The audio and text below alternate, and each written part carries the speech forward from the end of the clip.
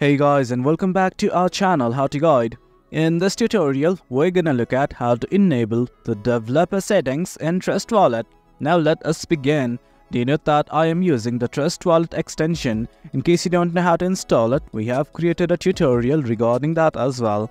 Now let's simply look at how to enable the developer settings. Initially, what you guys need to do is simply go to settings right here. It's at the bottom right, click on it right now. As you can see right here in the settings tab, there are a multitude of options, and right now all you want to do is focus on the developer settings right here just below network. Click on it, and guys, this is it. From here you can simply toggle on this button to enable the developer settings. I'm gonna do it right now, and guys, that is it.